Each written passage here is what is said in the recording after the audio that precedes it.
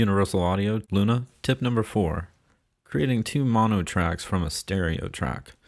This happens a lot when we're sent large mixes where we'll end up with maybe a kick drum in a stereo file, and it's obviously not supposed to be stereo, or you may end up with an overhead like I have here, where we would maybe want to affect one side more than another or do something different on both sides. So I have this track here that's an overhead. In Pro Tools, you would have to create 2 new mono tracks and drag the stereo file into those 2 mono tracks, and it would split it into left and right.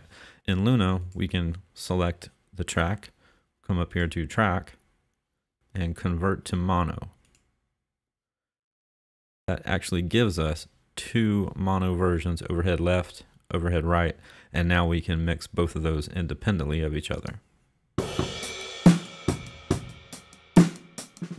It also makes it much easier to check the phase of a stereo mic'd situation like these overheads. As a matter of fact, let's check that right fast while we're here. They actually don't sound quite in phase to me, so we'll go over here to Auto Align.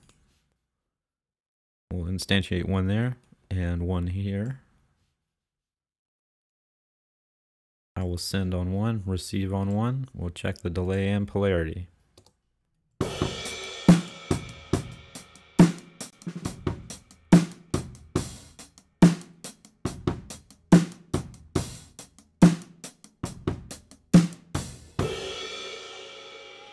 That's actually much better. Here it is off.